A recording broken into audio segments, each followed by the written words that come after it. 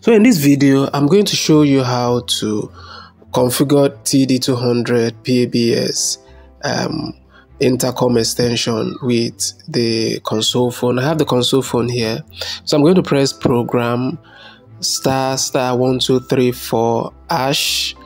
Then I'll go ahead and press enter. Then I have to press the enter on this next on the screen. You can see there's this next button there, so I'll press the next there. Then I am going to either press 003 or use my arrow keys to scroll down to 003, which is the program number for extensions. So I have some list of numbers that I want to change to the right numbers. So this is like a hotel and they have different rooms, so I want to configure it according to the room number. So I have room 401, which is ringing as 115, but I don't want that. I want it to be 401, exactly with the room number instead of any other number. So I'm going to go to where I have 4 with my arrow keys. I'll scroll down to 401. So I'll keep scrolling till I get to 401. Then I will change the number to 401 that it used to be. So this is I'll keep scrolling till I get to the number and then change it to what I want.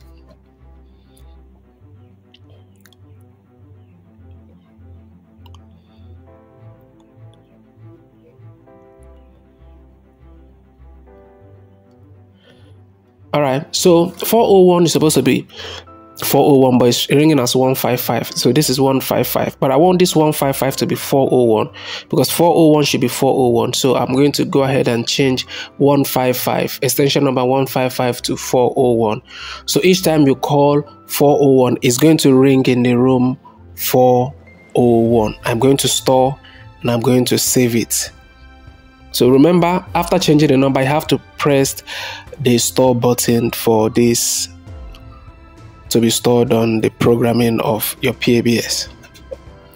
So I'm going to go to the next number and do the same thing, and that is how I'll continue till I'm able to finish the list.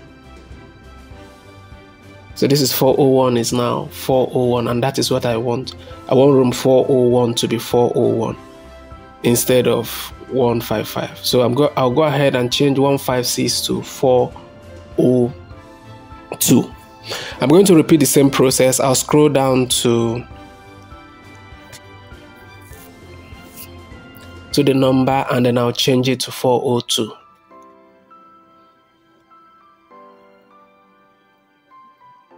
So this, I'll scroll down to the initial number of from 402, then I'll change it to 402.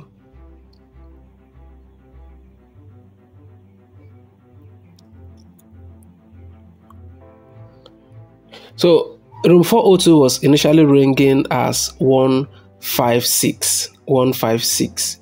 So I'll change 156 to be 402, and I'm going to hit the store button so that I'll save it. Then I'll press my enter key. Next, I'll go to the next, and then I'll continue the same thing. Now you can see that room 402 is 402. You can see that the extension number is saved. So I'll continue the same process for every other one.